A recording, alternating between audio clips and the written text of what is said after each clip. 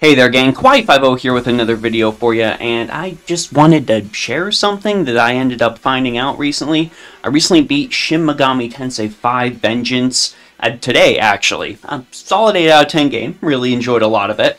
But one thing I realized in the end is if I wanted to get super powerful demons like Shiva, then I really needed to do a bit of farming. So I was digging around, trying to find some stuff, and this was posted on R Mega 10 by Olmos's dog.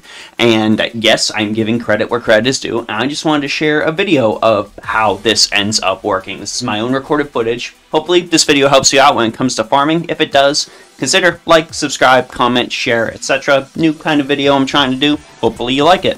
Now, in order to do this method, you're going to need the Mitama DLC, and this Mitama DLC, this runs like $3 dues on PlayStation Network right now per, and that's in USD.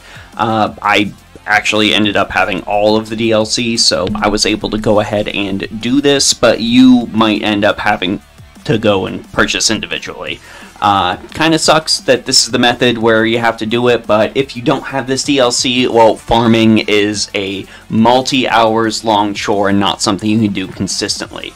So if you end up going to Ueno Park Leyline Fountain in Taito, you can go ahead and take the Magatsuhi rail that you have already seen me take over here to this little section here. Now, normally there's just a bunch of dogs hanging out over here, but once you have that DLC installed, you're going to see a huge number of Mitamas. Now, in order to successfully farm these Mitamas, exploit this correctly, you are going to need some specific demons in order to do so. You are going to need at least one Genma-style demon. I go with Amano Sako just because I really like her. And you are going to need one demon with the passive crippling blow skill and Yasubame shot. I go with Abaddon because he's honestly been one of my favorite demons for multiple Shin Megami Tensei and Persona games. You can use an Attract Pipe or Ribarama in order to start chaining these all together, or you can just farm everything single piece, you do you. You're going to beat the Mitamas, and if you are lucky enough to chain one or more encounter, you want to activate Magatsuhi's skill, Luck.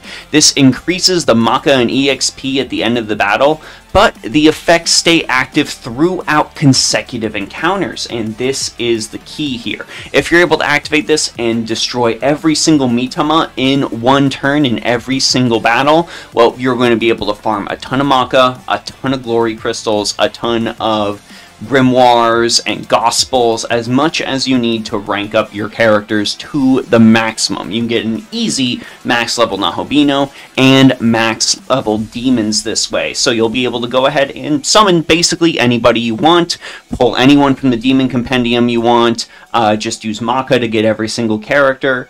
Boom. There you go. You are all set to go. This is probably the easiest way to level in the game, and in just about not even an hour of farming, I was ready to go and take on the toughest bosses, and between essences and characters, I was able to delete everything super duper quick. Anyways, that's all I got for you, gang. Hope you enjoyed this video. Remember, like, comment, subscribe, share, etc. if you ended up liking it. And yeah, thank you for watching to the very end. I'll see ya in the next one.